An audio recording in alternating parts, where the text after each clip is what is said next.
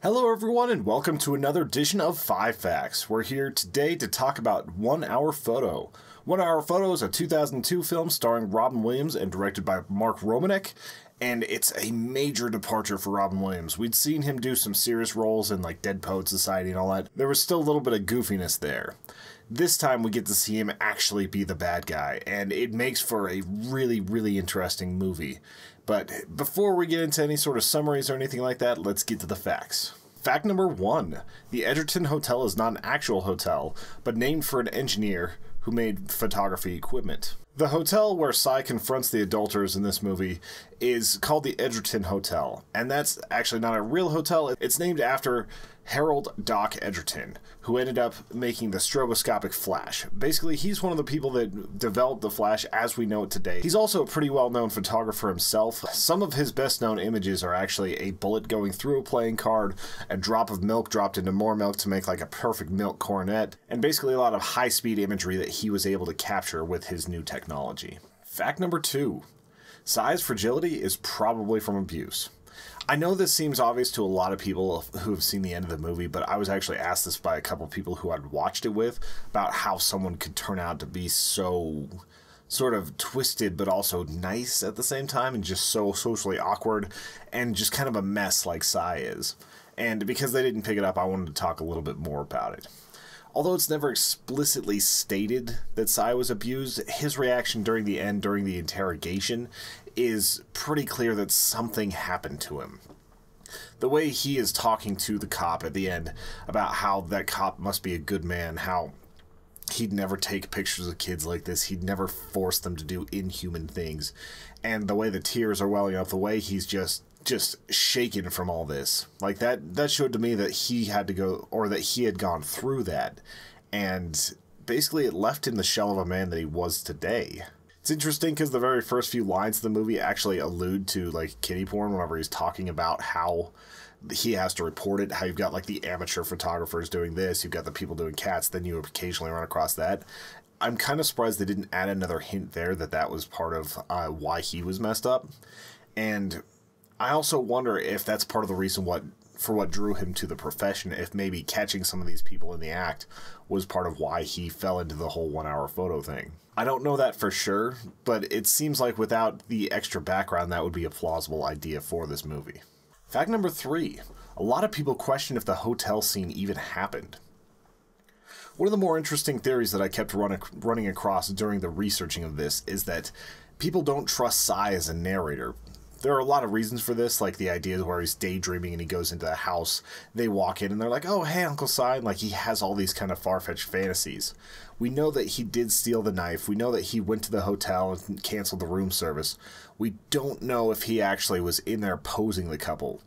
It was very jerky and weird the way he was having things go there, and he was supposedly taking a bunch of pictures, but in the end, in the interrogation room, whenever they reveal these pictures, it's actually just pictures of a blank hotel room. So either he completely got rid of that roll of film, there was no film, or he imagined himself doing that, and the stalking and the taking pictures of his boss's kid and everything else was enough for them to arrest him.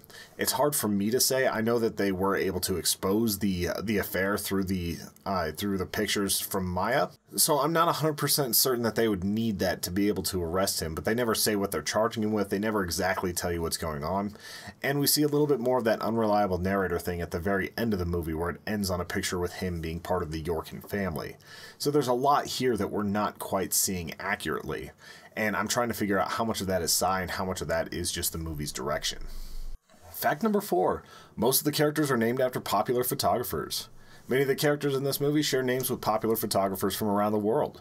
Yoshi is named after Nobuyushi Araki, a well-known Japanese photographer. Detective Vandersea, who I've described in some of these scenes as the black cop in the interrogation at the end, is named after a New York photographer. Danny Lyon, Bill Owens, and many others are also alluded to in this film. Basically, if it's a place or it's a name, it ends up having something to do with photography, and I kind of like how they layered that in without it being obnoxious. Fact number 5, popcorn facts. I usually drop into these whenever there's a bunch of small facts that I like and not one giant one to dig into, so let's take a look. Robin Williams can only stay serious for so long. On the set of this movie, he would go back and forth between being the nebbish, kind of sad Cy, and then to being himself. There were times where during the actual car chase at the end of the movie, he burst through a hotel room door completely naked just to make everyone on set laugh. Essentially, he was given full rights from the director to try and be a Joker on set and to keep morale up while they were doing this movie. Another fact about Robin Williams, because he is about as hairy as Bigfoot, they actually had to shave him down. They felt like the perception of him being like that kind of uber masculine hairy guy would detract from what they were trying to do with Cy. So he had to be fully shaved for this movie. Jack Nicholson was originally offered the role of Cy for this movie, and I think that it could have been a really interesting movie, but he always strikes me as so nuts that you wouldn't have had the slow burn effect that this movie had. I kind of liked that it was Robin Williams because he played the downtrodden guy so well, and I feel like you would have just felt that anger like all the time with Jack Nicholson because that's just kind of who he is. He's got that underlying intensity to him. And while Robin Williams is very much intense whenever you see him in everything else, I feel like this was a better casting. In one of the voiceover pieces, Cy can be heard to say, they actually believe that any idiot that attends a 2-day seminar... They actually believe that any idiot who attends a two-day seminar can master The Beautiful Prince in less than an hour. But of course, like most things, there's far more to it than meets the eye. This is a little bit funny because Robin Williams attended a 2-day seminar in order to learn how to do the 1-hour photo stuff so that he could look proper while he was doing this movie. I know 1-hour photo isn't outright horror, but I chose it for a very specific purpose. This movie is incredibly unsettling for me in a way that a lot of horror movies actually don't, like where it feels like those movies are disconnected from reality in a way that I'm not a part of them. Whereas this movie, I don't know exactly what it is, but there's something in Robin Williams' performance that just hammers away at this desperation.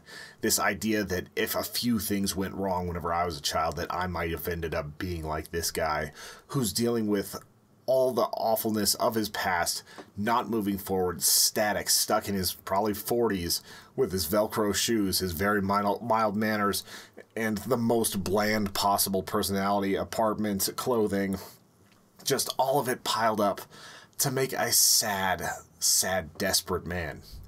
And I feel like this sort of desperation is being expressed in very violent ways by a lot of the current things that are happening out in the world. And it feels like some of this awfulness is just more pungent and more terrifying than some of the monsters we've been seeing lately.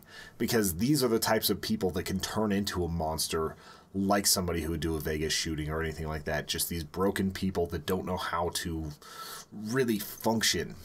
And I think that's why the movie unsettled me so much, is just seeing how just a few things here, a few things here, a few things here, and it ends up being this life devoid of any sort of meaning. And to just know that there's so many people going through this and that like these could be the results is just terrifying. Cy isn't a force to be reckoned with. He's not a boogeyman. He's just an intensely sad person going down the wrong path, not knowing how to correct himself, not seeking the help that he should be getting, and basically becoming a monster because his livelihood and everything else was stripped away. The last thing that gave him any sort of vestige of humanity, usefulness, competence is just ripped out of him, and so he goes off and he does terrible things.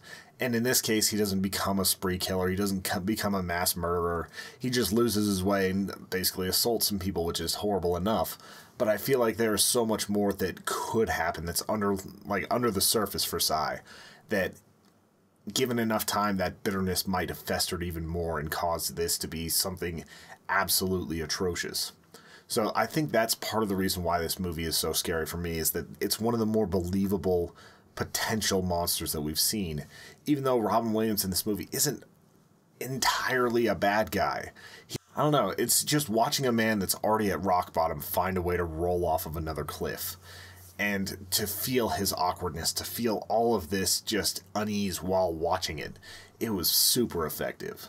What did you all think of this movie? Did you think it was one of Robin Williams' best movies? Was this something where you couldn't see him actually being that person, so it didn't work for you? Was there anything in particular that creeped you out? I would love to know. Hit up the comments. And also, if you enjoyed this, check out our Patreon, patreon.com/humanechoes. Starting at $2 a month, you can support this show and all the things we do here. We will see you again in 2 weeks with another 5 Facts.